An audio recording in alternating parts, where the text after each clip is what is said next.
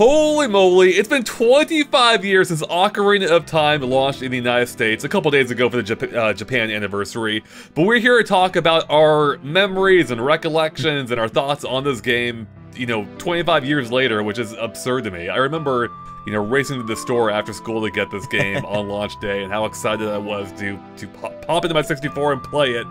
So let's start off there. Where were we all 25 years ago? Were we even born at this point? I was maybe 3 when it came out, so I was 1. So what was your memories of the game then? I don't even remember that entire year, Andre. but basically, the first time I saw this game, I was at a friend's house, maybe around kindergarten. He had a Nintendo 64. I did not. So I was just playing around with his Nintendo 64, and then he popped in Ocarina of Time. I just remember my mind being blown by Hyrule Field at the time. You couldn't get an experience like that on PlayStation. Just going into this large open field, large at the time. And I was just like, you're telling me I could go anywhere I want. That's crazy. So yeah, it was still just a revelation for me at the time. Just that game in general was just an entire revolution, I should say, for 3D gaming. So yeah. What year was this roughly, Joey, then? 2000, 2001? Okay. More like 2000. Right before the next generation of games hit, on the subsequent consoles, okay. Right. How about you, Tris? For me, I never actually had an experience with Ocarina of Time until its GameCube release with the Master Quest mode as well. Oh, wow. So that was when my first experience with the game was. I had Majora's Mask on the N64, but I didn't have this one. So actually getting to experience this game and then immediately experience the Master Quest was really interesting and really fun too, because while at this point, I was already playing Wind Waker, I had played the Oracle games, but there was something about this that just felt so special. You're right, Joey, getting to see that Hyrule Field and seeing Ganondorf, the different races around Hyrule, all of it just felt really special. And even with the other Zelda games I had played at the time, it was nothing like them, which is what was so special. It's funny you say that because, one of the complaints lobbed at the game is that it's basically Link to the Past in full 3D. But, I guess if you look at it in a very, mechanical, linear sense, I can see that. But yeah, when you play it, it doesn't really feel that way, especially in its era. Playing this game for the first time was really kind of like a mind-blowing experience. Hyrule Field felt gigantic, even though it's a little quaint these days, especially compared to, say, Breath of the Wild. But back then, it felt bigger than Breath of the Wild, if that makes sense. It's like, oh my god, this is a whole field. I can't even see across this thing. And it, takes at least a full in-game day to cross over it. It was just a mind-blowing experience. I mean, even from the moment you turn on the game and you're greeted with that almost melancholy music, and it's like, yes. This is a very different, you can already tell this is going to be a very different experience. So it's awesome that even though, you guys played it a few years later after it came out, that you were still able to have that experience. It sounds like. And for you, Joey, was this your first Zelda game, or had you played the 2D ones before it? My first Zelda game was technically Oracle of Seasons. I had that on Game Boy Color. It was one that it wasn't really the game that made me fall in love with Zelda. What's interesting is that was I would consider Twilight Princess to be my first real Zelda experience. I got into the game pretty late there, and it wasn't until I played that I decided I need to go back and I need to play Ocarina of Time. So when I jumped into Ocarina of Time, it was about maybe 8 or 9 years after it originally came out. So it's still, it's not the time gap there wasn't too huge as it is now, of course, but I still really enjoyed that game when I first played it. I didn't think, and none of this aged well. The graphics looked bad. I didn't think any of that, because I was just this is still this is more 3D Zelda for me, and that's what I wanted at the time. And I'm sure if you go back now, there's been some debate. I saw a debate about this on Twitter a few weeks back. What isn't Twitter debating about? Whether or not Ocarina of Time has aged well, and I'm sure it still has. I haven't played it in a while, but I'm sure it still has, unless you're way too used to the new formula. But if you're still a fan of the old formula like I am, that game still holds up. It still holds up. Yeah, I played it on NSO about a year or 2 ago now at this point, and it definitely still holds up. It felt really special actually getting to play that with the N64 controller. Again, there's something really special about that feeling.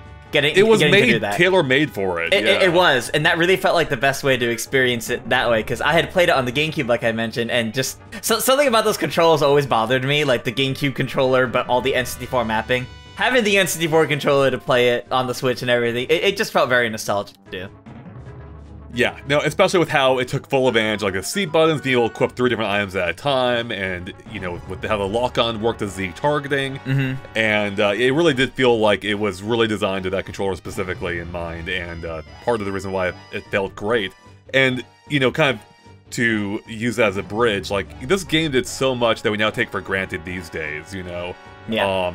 And I think it definitely impacted, like, the industry in ways that we can't even fully appreciate, but consider how this game basically invented lock-on. Like, there was almost nothing before in 3D gaming that used the lock-on system. The Ocarina of Time comes along, and it's such a great mechanic. You know, you can go from this free-roaming game to a more focused, almost 2D-like experience with the battles, though still, you know, 3D. But it just allowed you to really hone in on, like, what was happening, and it was such a brilliant mechanic that is, you know, used through all kinds of games these days. You know, that's just the tip of the iceberg for what Ocarina of Time accomplished. You know, the fact that they were able to realize this massive 3D world with, like, a kind of, like, darker story, too, by Nintendo standards. Like, this, at the time, felt like Final Fantasy VII had just came out, I think, the year before. Yeah. It's like, here's Nintendo's Counterpunch. This is Nintendo's Final Fantasy VII. And it was such a monumental experience. Like, I can't, it's even difficult to relay how big of a game it felt like, how big of a monumental shift it felt like. Especially in that era, you know, where the console wars are at its peak, especially if you're around my age, you know, where you're like, you're in your teens and this stuff actually felt like it mattered, you know. It's like, oh, Nintendo's back, baby, watch out. And it was just such a fun time, and I still cherish that era quite heavily, just with how fun and invigorating it all felt. Because everything was new then. Everything they're doing in this game felt like a new experience. Because, of course, even Final Fantasy VII, for as remarkable as it wasn't like a full 3D free-roaming game as Ocarina of Time felt like. Right. Yeah, I'm jealous of your generation who got to experience the jump between 2D and 3D. Yeah, it's so many firsts there. We're never going to see a jump like that again. A lot of people argue Breath of the Wild was like similar to that jump, but it'll still never compare. It's not the same, exactly. And just to be able to witness that just sounds like just indescribable. Just the fact that Z targeting, we really take Z targeting for granted. Without it, like, that game would be almost unplayable, I feel like, without Z targeting. And the fact that they contextualize it too with, like, Navi saying, look at this, go hit this guy right here. Let's talk about Navi. Let's talk about Navi for a bit. Iconic line right there. Hey, listen, a lot of people debate she was annoying, but I'm like, nah, man. Navi's was fine. How dare you? Yeah, no, I really think the Navi debate, so to say, really just comes from how people feel about being handheld in games. Like, you know, if the game's handholding you too much, but because, like, realistically, she's entirely inoffensive. You know, she doesn't do anything to mock you, and if anything, if you're not a gamer that, you know, plays through the whole game in like a week, and you're, you know, putting it in your N64 maybe once every few weeks, you might need that refresher. Oh, where was I going again? Oh, right, the ring over Death Mountain looks a little odd. Yeah, maybe we should go check that out. Yeah, and the fact that she would describe the enemies too, giving them names. It was kind of like the scan visor in Metroid Prime before the scan visor. Very pretty much. Nintendo often loves to do this thing where they personify, like, gameplay mechanics, especially in this era, because in Mario 64 we had the cameraman as an actual Lakitu. Yeah. They gave him a personality to a degree. And then in this case, they made the targeting reticle its own character as well, which, you know, went beyond just showing you, who you were targeting, but, like, giving you information on either the enemies or puzzles. It was just a really clever idea back to kind of, like, tie it all together, like, this is a brand new 3D experience, to the point where they even have, like, the contextual A button, I believe, that changes what it does based on what Link's doing. It even tells you what it's going to do. Like, hey, you're going to read the sign, or you're going to, roll here, or attack an enemy. And also the fact that there was no jump button either. Jumping was handled automatically by the game because they ran out of buttons effectively. So it's like, hey, we'll have Link handle it for you, and that was the right decision. Totally right. Yeah, it was wild in Breath of the Wild when there was a jump up. Yeah. I was like, hold up, hold up, what is this, Nintendo? Very cool stuff. And there was also that owl, I forget the name of, that would also tell you stuff. Yeah, and I don't remember that owl serving like a big point in the story. It was just there to tell you what to do. Very cool. Yeah, pretty much. He ends up being a sage, doesn't he? Is he one of the sages? Yeah, I don't believe it's like fully outright said, but the implication is that he was Rauru, the sage, that like the first sage you encounter upon waking up as adult Link. That time travel mechanic, though. Speaking of that, let's talk about that. Was something like that like really ever? I mean, I guess there was the light world and the dark world in A Link to the Past, but it was just so interesting how they handle that, where Link finally gets the Master Sword and he is older, is 7 years in the future, and everything is awful.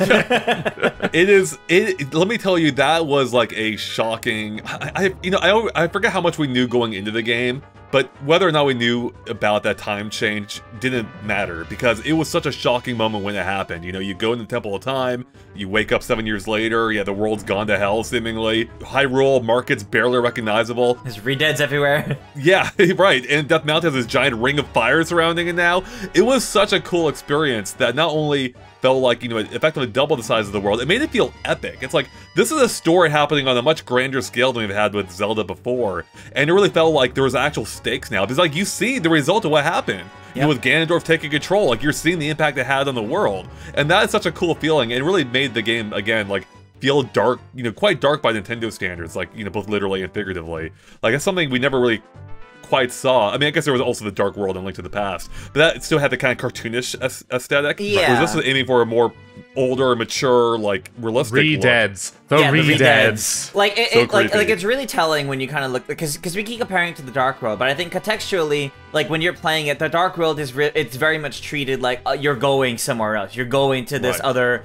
weird, mysterious world where things are darker and messed up. But this is, you know, you go to sleep and wake up 7 years later, and the places you know, the people you know, are different now. They're older, they're facing new problems, places are destroyed. Like, you see the places that you have familiarized yourself with in the early hours of the game now changed. And that's a completely different layer put on it, because it's not, you know, oh, this is similar, but not quite what I know. It's what you know now changed. Right.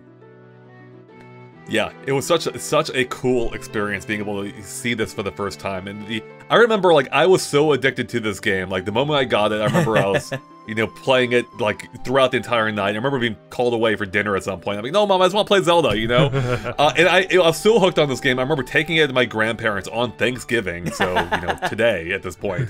Yeah. And I was playing it in their basement. You know, I was ignoring the family. I was playing Zelda. And that's actually when I got to the Dark World, to the future, you know, I time traveled. And I remember, like, just being blown away there. And it was such good memories of this game, you know?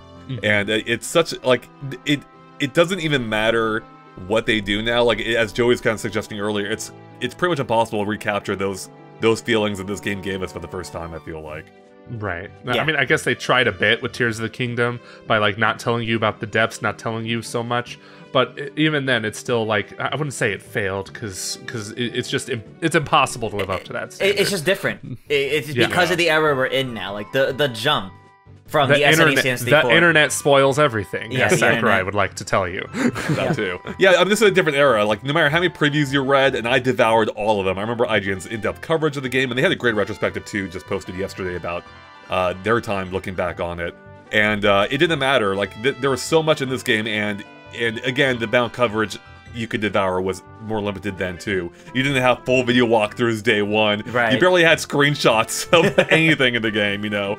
And that's why everything was fresh at that time, both because we hadn't seen it before in gaming, but also because it couldn't be covered that much by outlets at the time. And yeah, it was such a magical era. So have we revisited this game recently at all? I think I did 5 years ago for the 20th anniversary, but have either of you played too much of it recently? Yeah, I think it was like a year or two ago I played it when it hit NSO on the N64 Online, or maybe not right when it hit, but not long after. But yeah, so it is relatively fresh in my mind. Yeah, and you said that you didn't feel like it had aged substantially in your time? No, not really, honestly. It felt great going through again. I'm actually surprised that Nintendo hasn't... Man, I mean, I shouldn't be surprised, because it's Nintendo. But now, in an era where we're getting remakes of Mario RPG, Thousand Year Door, where's the Zelda remake? I know we had the 3DS port, which, by the way, it's almost been as much time since that as it was from Ocarina of Time to the 3D remake, which is crazy to me.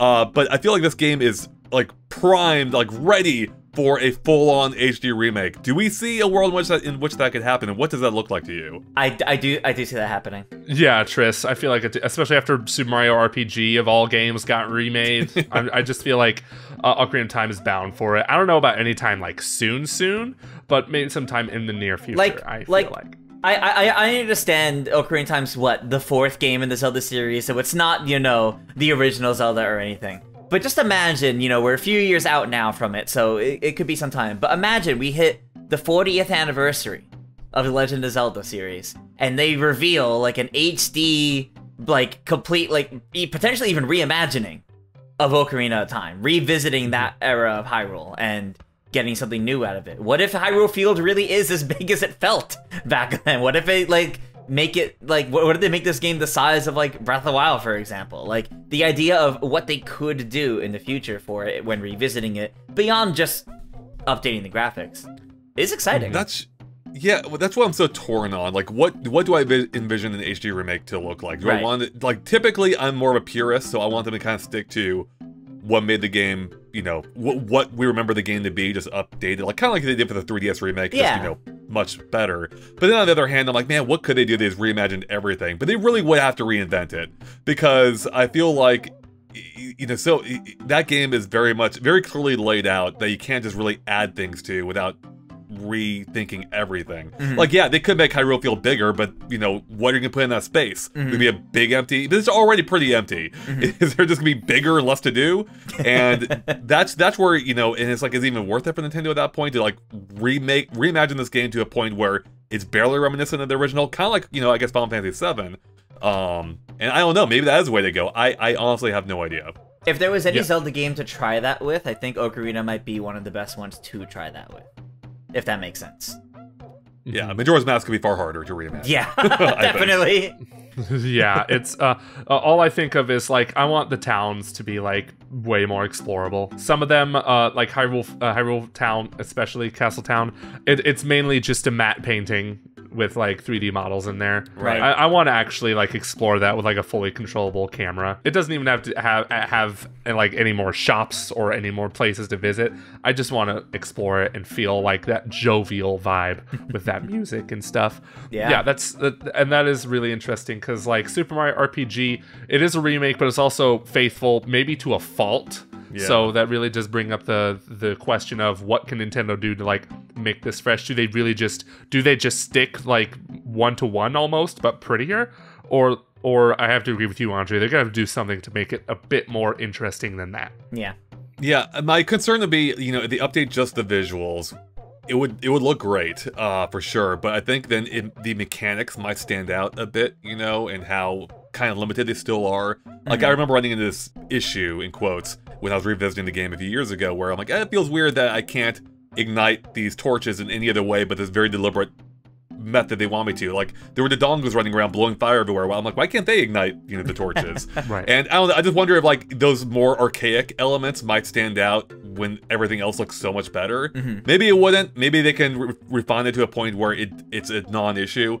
I don't know. But part of me wants them to respect the original, stay true to the original gameplay. But part of me also wants, you know, just to see what they can do when there's no limits on their capabilities. Like, if they do reinvent Ocarina, knowing everything they've learned since, like, what would that look like? Maybe it'd be worse. I don't know. You know, like, we recently had the Resident Evil 4 remake, which I know a lot of people prefer to the original. I still prefer the original myself, and I kind of wish they had just made a better looking version of the original, but that's why, you know, there's no appeasing everyone in this case, and True. I don't know what that would be. But in any case, what do you think Ocarina of Time's like lasting impression is? Like, you know, 25 years later, like, what do you think, I guess, for one, is so special about this game that people still remember and talk about to this day? And two, for you personally, like, what's it mean to you 25 years later? Ooh, man. I mean, to me, one thing that will always stand out about this game is its music. I like the Zelda series is always has like such magic behind its music, including quite literally in the games using like the music for magic happens a lot, and that's part of why that stands out so much to me. And I'll never forget the scenes with like Link and Sheik like learning songs together. Like I love how that plays out, and there's just something so special about that to me. Like, whenever I think about Ocarina of Time, it is quite literally the Ocarina of Time that I think of, and Sheik's magical harp. Like, those scenes stand out so vividly to me. Because music, you know, in general, can be like, you know, a bonding experience. So seeing that being what unifies these characters in this game was a fun way of you know, going about these character interactions. Yeah, for me, it's not even like my favorite 3D Zelda, right? I'm like hecka nostalgic for Twilight Princess. That's like my favorite one. But Ocarina of Time, I think, to me, is like the purest form of Zelda, maybe even like story wise, because it at its core, it's a story about, it's a hero's journey. It's a story about a boy. There's a princess, and then there's Ganondorf. And later on, like other 3D Zelda games had like certain twists to them. Yep. Wind Waker, like, oh, world's flooded. Twilight Princess, oh, Twilight's flooding the area. Lots of oh, floods. Skyward Sword, the sky is flooding the game. But here in Ocarina of Time, it's like there's those 3 characters. There's the basic medieval setting, doesn't really try to do anything super different to it, like add steampunk sort of aesthetic to it, even though there might be a little bit of that, I'm not sure. But to me, that is like the most, I don't want to use the term basic, but it kind of is like the most basic form of Zelda, and I kind of love that for it the most. And just that final battle, I feel like, has yet to be topped in a Zelda game. That final battle is so battle's so freaking good. epic. You know, Yeah. it not only like the lead up to Ganondorf alone, where you hear the organ he's playing, such a fantastic way of building excitement and stress and everything yeah. else, that trepidation. And then of course, you know, the transformation in the, you know, you have the escape sequence and you have the transformation into Ganon himself. That looked amazing on the 64. I don't know what magic they were doing to make it look that good, but I remember being blown away by it. I mean, so much of this game blew me away, like the real-time lighting effects. Even though you only get shadows of Link's legs, it's still impressed back then. Just, yeah, and I think, you know, that's kind of what stood out to me, too, is just, like, how cinematic this game felt. It's like, oh, Nintendo actually can, like, make a meaningful narrative and deliver it in a way that's compelling to watch. But we hadn't seen that from Nintendo at that point. Like, the closest, I think, would be Star Fox, and that wasn't really all that close. And I think, to your point, Joey, like, this game kind of is a template I feel like I would want them to follow for a Zelda movie. Like, it's largely free of gimmicks. The core cast is, like, simple. You don't have, you know, Link in any weird, like, transformations running around with other weird characters on his back. It's just very pure, and you can understand it, and there's something that I appreciate just about that simplicity of it all, and the execution in which they nailed everything surrounding it. So, Ocarina of Time, like, was an amazing game then. And, you know, I haven't revisited it super recently, so I might be interested in it, but I might hold off, too, until we actually get a proper, full-on, I hope, HD remake or reimagining, whatever form it ends up taking. And I think it will happen. I think it's just a matter of time. A matter of Ocarina of Time. I need to revisit it, too. I don't remember the last time I, like, beat this game. I remember anytime I wanted to revisit Ocarina of Time, I'd just go to the 3DS version, because I just felt like, not only does it look better, but it's still... that's what's fascinating about the 3DS version, I think. Like, it's definitely different. It's an overhauled game with a way better frame rate, but it still looks distinctively like Ocarina of Time. Yeah. That's a really good remake in that regard. But I gotta do what Triss did. I gotta break out the Nintendo 64 controller and play it on the Switch Online, because I've never played this game with a Nintendo 64 controller. Now that I think about it, I don't know how I played that game with the Wii Classic controller. I don't know how I managed to do that. I don't either. That's impressive. Hard mode. Yes. So any other final thoughts on Ocarina of Time before we wrap it up on its 25th anniversary today? I just hope we see it again soon. I know, like, we talked about, like, the remaster or HD remake or reimagining, whatever it ends up being. I just hope it's not too long before Ocarina of Time kind of comes back, because you guys really mentioned how much it defined an era of Zelda, and it really did. And ever since the Switch came out, Zelda has more so been defined by the Breath of the Wild era. And while I do love that, I do want to see us go back to what has defined Zelda for so long. Oh yeah, big time. Like, I like Breath of the Wild and Tears of the Kingdom. I like them a lot. Yep. But there's something about them that is missing that distinct feel of, like, Zelda that Ocarina of Time established, and then it just continued on from there. Yeah, I think it's hard to pinpoint exactly what it is. I'm sure it's any number of reasons, but I think part of it that stands out to me is just like the interconnectedness of it all. You know, because you have to you're going through it in a linear order, so everything affects something else, and that's something that Breath of the Wild and Tears of the Kingdom haven't quite been able to recapture. Partially to its detriment, especially story-wise too, where it really doesn't feel like there is much story. And that kind of takes me back to the Zelda movie, but I wonder if that is the path forward to an Ocarina of Time remake. Kind of like how this year we had the Mario movie, and then we get the Mario RPG remake, which I think in many ways kind of set up the path for the Mario movie, because that's the first time we got like a fully realized version of the Mario world, you know? Yeah. With actual characters you could talk to. Ocarina of Time kind of feels like that. That was kind of the same thing for Zelda, where it's like, oh, this, I understand this now as a real place, with real characters in a story. So I wonder if maybe when we get that real, live-action Zelda movie, that could be maybe around when we get an Ocarina of Time remake. I was thinking that too during this discussion. Yeah, that would be ripe time for it. I don't think the movie's gonna, you know, copy the game verbatim, right? But it's gonna have a lot of the similar elements. Yeah. Kind of like how the Mario movie did not copy a game verbatim, but took a lot of similar elements.